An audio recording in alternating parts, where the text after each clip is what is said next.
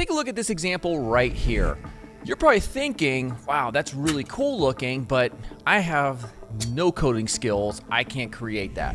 Well, fortunately, you don't need coding skills now to integrate really cool things like this on your site. So we're going to take a look at the Spline 3D community and how you can browse all these awesome creations that other people have made, how you can also customize them to make them unique, and then integrate them in a no-to-low-code environment such as Framer. This unlocks a world of possibilities, and for me personally, legit, I am so excited because I've wanted something like this for a long time. So let's get started. Also, and speaking of Framer, right now is the early access period. There's about 4 days left where you can gain access to my upcoming course From Figma to Framer, where you learn how to create really cool interactive animated websites in the no-to-low-code platform Framer. All right, so here we are at spline.design. That is the actual URL. And you want to create an account, and it's free. And after you do that, you want to click over here and you log in, click on community. This is the main area that I'm talking about. And there are just so many different really cool projects that people have created that you can potentially integrate into your site. So for instance, take a look at these, they're called 3D paths. So we've seen this sort of thing in design, but look how cool this is because it's actually animated and it's in the browser. So what if we wanted to create like maybe a hero section that utilizes this little kind of animated ribbon effect? Well, I'll show you exactly how you can do that. So essentially what we want to do is click the remix link. And when you click remix, it's going to open up this document into the actual editor for Spline 3D.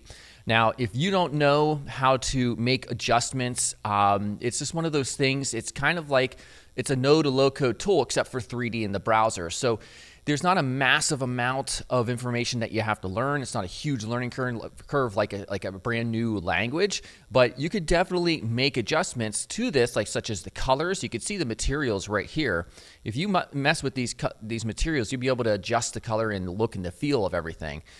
So definitely play around and tinker with it to try to make it your own. Now let's just say you're happy with it. You can click play just to see what it will look like in the browser. And let's click export. So now you're ready to integrate this into something like Framer or Webflow. So at this point now we want to take a look at the settings. So if we click on play settings and I zoom up here, no, we don't want a logo. The background color we want to hide. So everything out here will be transparent, which I like because then I can control the background. And then all these other options, these are things that you can update in the future or just tinker around with depending on whether or not you want people to be able to zoom it up or do all this cool stuff. So once you have that, then you just want to click on copy link. All right, and once you do that in Framer, I have a new document open here. Let's create a layout and we'll just center this up, and I'm going to go ahead and then click on insert. And we'll come down to utility and we're going to click on embed. All right, so we're going to drag this in the middle and we're going to adjust this so it's 100% height, and we'll do 100% width, or height and then width. And once we have that, we just scroll down and we paste in that URL right here and hit enter, and we'll see if it works. There it goes. So now you can see it's working on a light color background, a white background, but we can adjust the background too. So if we want to get like a specific color in here, maybe make it darker. Oh, yeah, that looks pretty good. And there we go. So now if we were to hit play, we can see what this looks like. And of course, then we can have fun integrating other things. So let's say, for instance, we want to have some type on top of this. And I won't spend too much time doing this, but if I go to another actual resource, framer.supply, you can grab some components that you can just quickly integrate and customize. One of the cool things here is if we want to have letter-based animations, we can do that by clicking copy.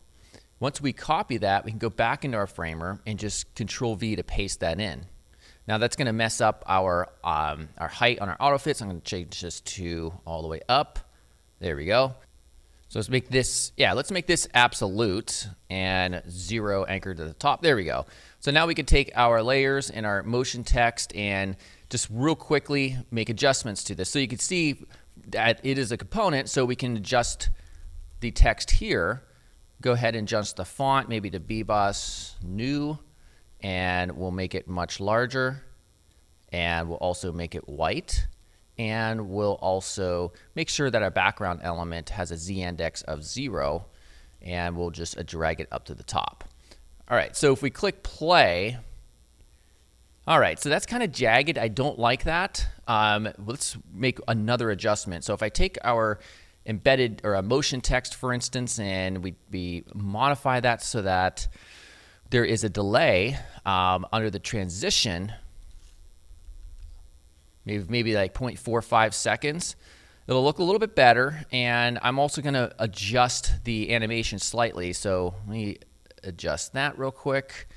And let's take the stagger down to like 0.1 rather, and hit play. All right, so let's modify the height of, there we go. And there we go. Very quick sort of animation. Click reload. And now you have this really cool ribbon effect in the background. So let's go ahead and experiment using just this same concept with different Spline 3D components that we've remixed. So let's go back to our Spline area, and let's look for some more stuff that might actually work out and be really cool. Like, what is this over here? So if I let this load for a second, that's really cool. And it's something that we can rotate. So let's give this one a shot and see how that works. I'm not going to make any fine adjustments to this. You could probably like reduce the amount of them and change the colors and all that good stuff. In fact, just to change the colors, we can come over here under material and we can adjust.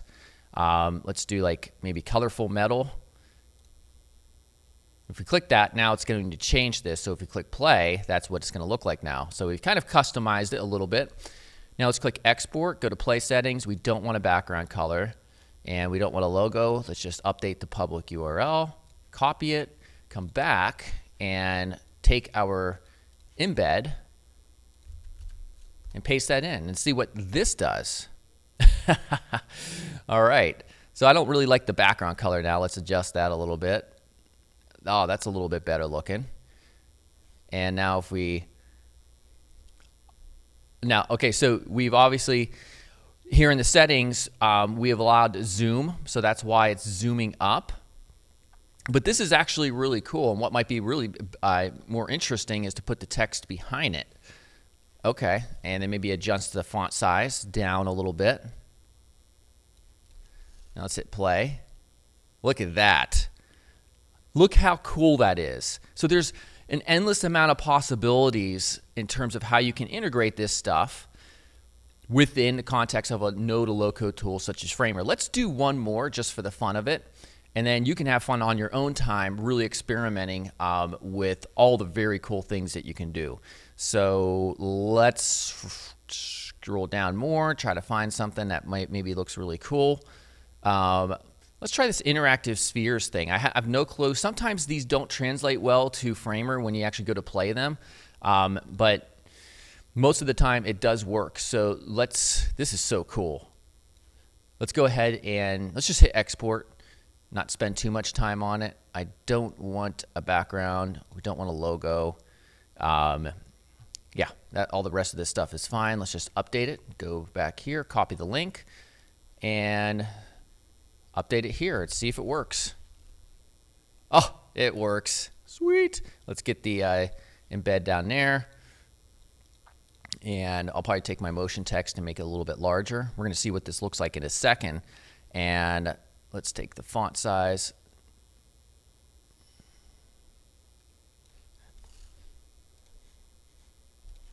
Actually, probably wouldn't even put it over it, but let's just hit play. Oh, look at that. So it's actually that's a really cool effect. When you hover over the light part, it kind of expands. It's very cool. That is awesome. So as you can see, you have a tremendous amount of possibilities for creativity now that you can integrate these really cool community-made effects within Spline 3D. So as always, make sure to subscribe if you haven't yet, and check out the early access period for my upcoming course From Figma to Framer, which you can purchase now at a discounted rate to take the course while I'm developing it. And trust me, it's going to include stuff like this in way more. All right, everybody, I'll see you soon, and goodbye.